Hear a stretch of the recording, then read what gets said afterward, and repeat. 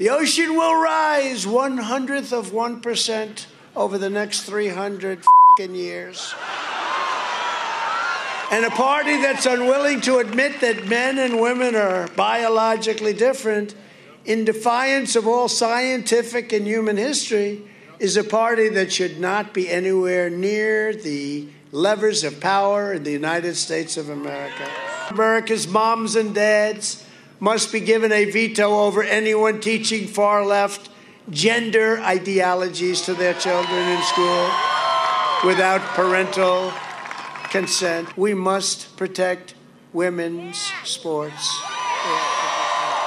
Did you see the women's record? It was held for 11 years, and they were trying to break it by 1/8 of 1 second. And they had a woman, a great swimmer, and she was going to break it. And then a guy comes along and he joins. He broke it by 38 seconds. Did you say 38 seconds? This is the single most dangerous time for our country in history, far more dangerous than World War I or World War II, and that's because of the power of nuclear weapons. And yet you have people like John Kerry worrying about the climate. The climate. Oh, I heard that the other day. Here we are, guys, threatening us. He's worried about the ocean will rise 1/100% over the next 300 years. The left has become so extreme that we now have a justice being nominated to the Supreme Court who testified under oath that she cannot say what a woman is.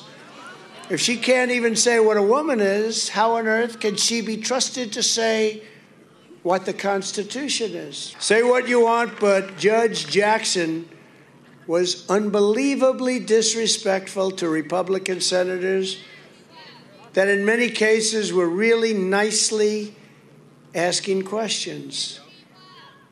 She had total disdain and even hatred for them, and together we are totally unstoppable.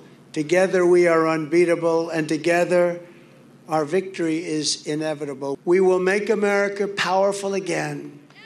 We will make America wealthy again. We will make America strong again. We will make America proud again. We will make America safe again. And we will make America great again. Thank you, Georgia. Thank you very much. God bless you.